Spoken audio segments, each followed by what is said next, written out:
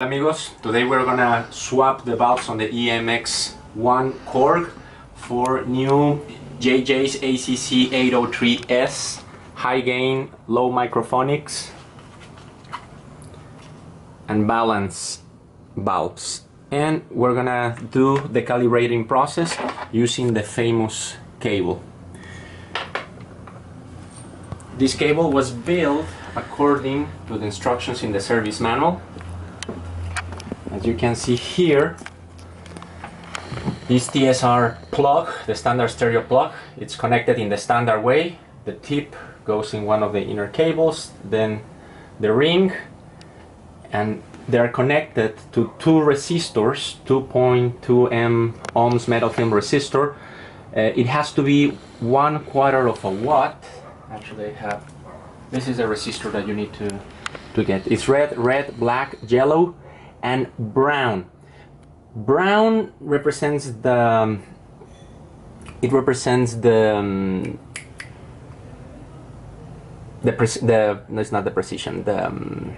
how accurate the measure is. So I choose 1%. There are smaller ones, but I wasn't able to find it. There is a 5% version. It's not good enough to do a proper calibration test. So going back to the diagram, the thing is you connect these two resistors. They merge on the tip. This is a monoarrow plug, so both of them merge. They don't touch at all the shield. You need to make sure that there is any type of contact over here. So you can purchase this piece in DigiKey. Later on I will put the description of the part. This is where I got the valves. I choose the gold version, but in reality, if you want to save some bucks, you can skip that part. And I make sure that the triodes were balanced, it was low noise, and you need to click here if you want them to match, which is very, very important. This is to depot, and I spent $32 for each one plus delivery. So what we're gonna do right now is to take the unit. Well, first let me show you how it sounds with the original valves. For testing, we're gonna use Ableton Live. I'm using the standard spectrum analyzer and the T-Rax S3 metering suite. Here you can see I have noise in my system, and there's a little bit noise on the right channel, but when you produce a sound, they are very well balanced. I'm not passing any gain to the tubes right now. Now start building this up, then distortion start happening, and I haven't even reached half of the pot way. Here it's completely distorted.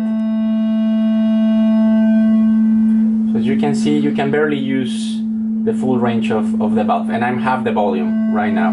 At full volume, actually I'm maxing out my meter. Okay, now we turn it off, we take the power out. From this point on, it's very important that you unplug the audio. I have read people that is having problems when they do the test, and it has to do with not plugging out the audio cables. So this is going to be very quick. You only have to take the bolts out.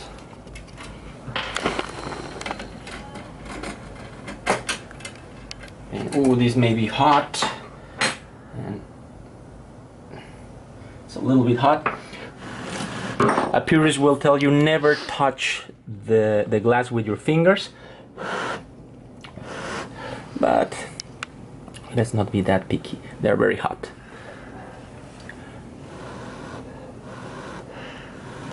And the meanwhile it's getting cooler. Let me go again through the different pieces. The cable is a standard cable, audio cable, 2 lines inside and the shield. So in order to take the valves out, you just take them out by wiggling a little bit. Now it's cooler. You just wiggle.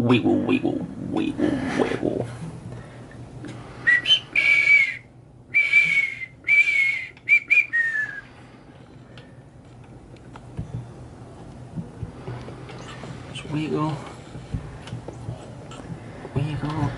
a little bit more. There it comes.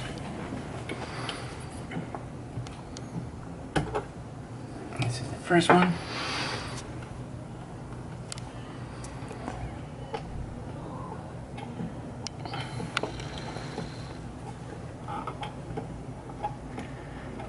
It's almost out. There you go.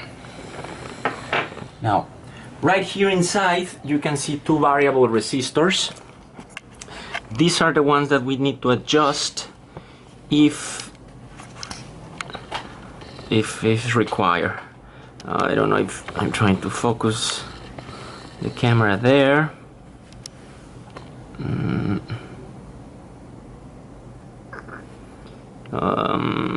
Okay, they're at the bottom. They're those two right there.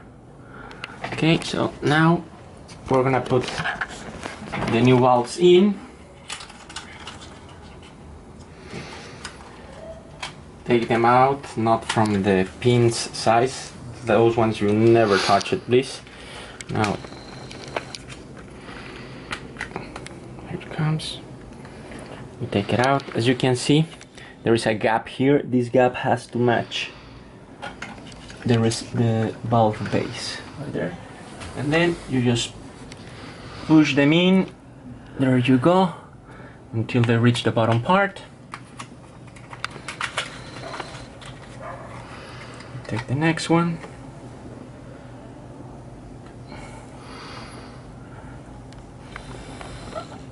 Push them in.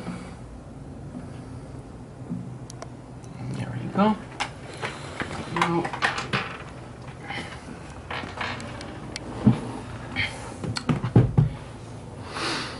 we should be proceeding to calibration right now. I want to show you how it sounds without the calibration process. Power.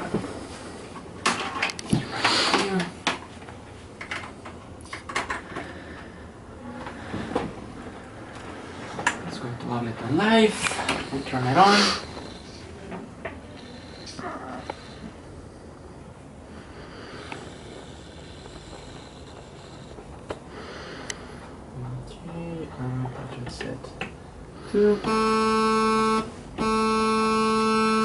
As you can see now, there is a lack of balance between right channel and left channel. If I go up, it doesn't max out now until I push the volume a little bit more. But as you can see, these are better harmonics. This is clean, it's very well spaced.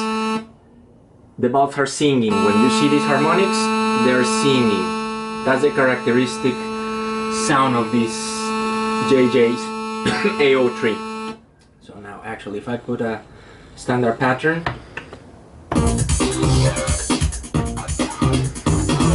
now I can turn the gain on the valves much more higher without having distortion, but still I cannot go the full way.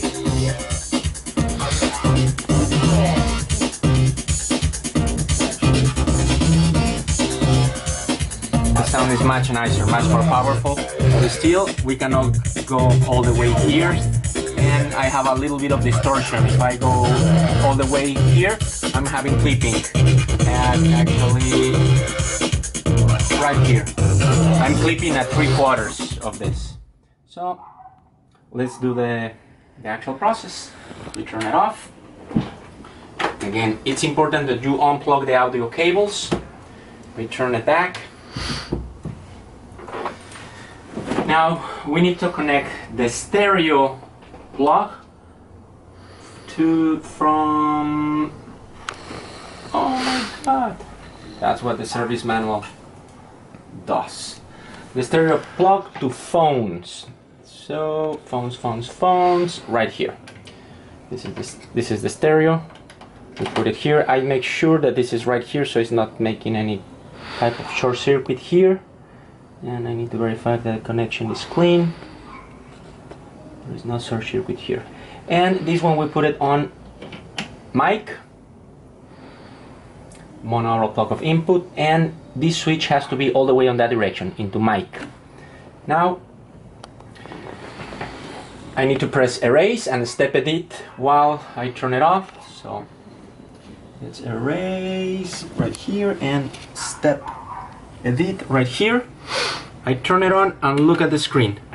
It's gonna says test version, and now it's gonna warm up the bulbs for 154 seconds.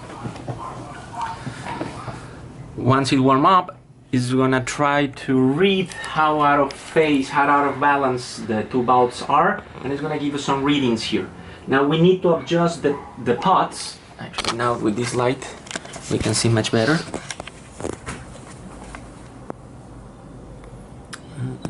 Focusing.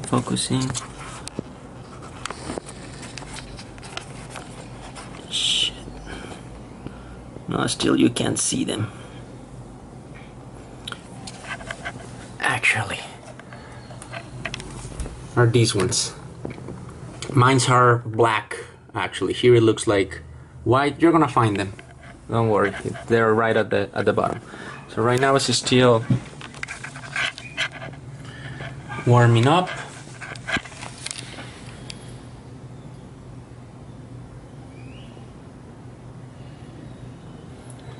And as soon as it's finished,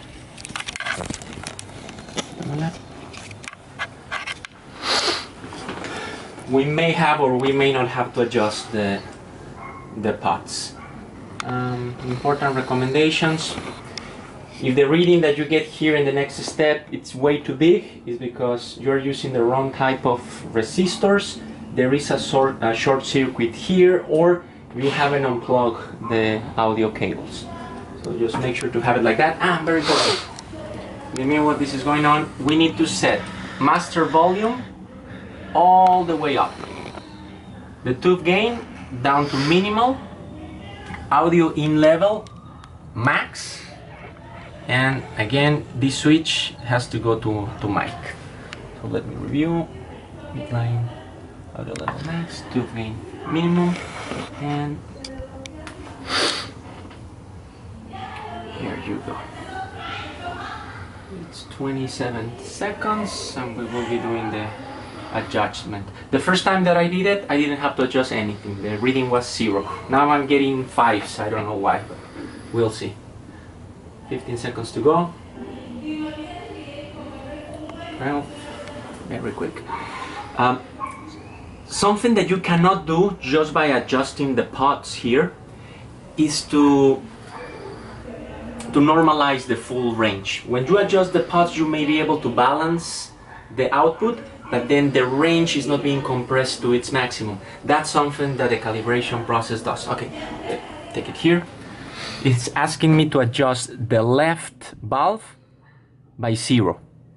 This is perfectly well balanced. I have to do anything. So, because this is less than 10, if it's not 10 or less, you need to adjust the left valve. That if you're looking the machine from this perspective, left is actually left. This L stands for this left side, not this left side, this left side. When it says R, is this right side when you are looking from this perspective. So the reading is 0, it's perfect. In order to go to the next step, you just press the button 16. Then you tell me how much I need to adjust the right one. There was a little 5 over there. It jumped a little bit, now it went back to 0. So it's perfect. I press 16. Here is where a lot of folks are getting 9, 9, 9, 9. You get 9 if you have no resistors here. So if you have the right cable, this should be, it could be 50, but no more than 100. You need to aim for 0. 0 or anything less than 10.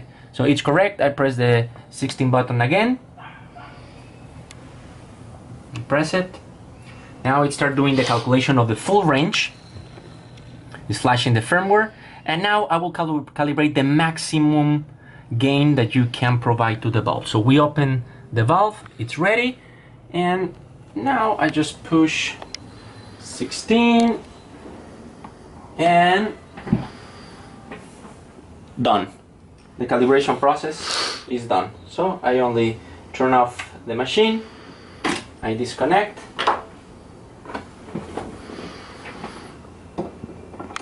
I put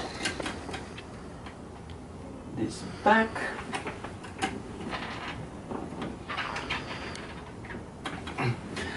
Something very important about the internal resistors.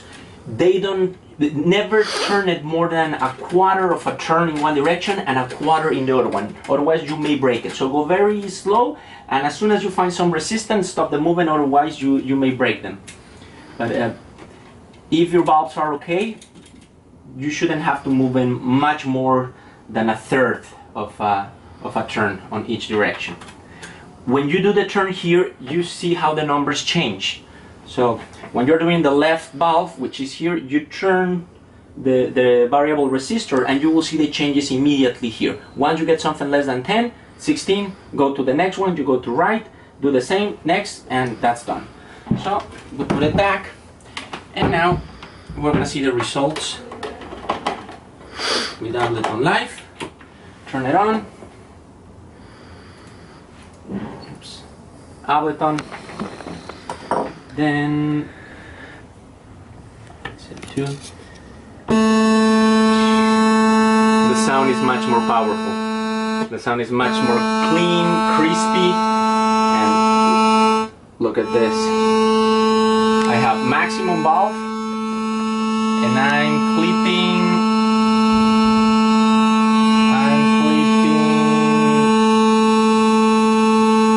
right there, 3/4. But now I can go all the way up, and the distortion is not that bad.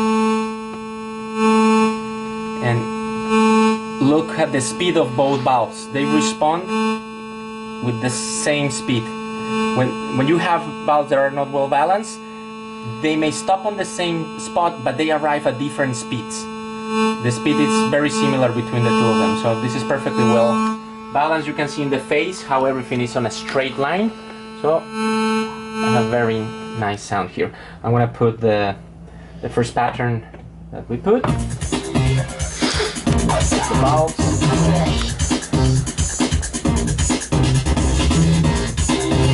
The sound is much nicer.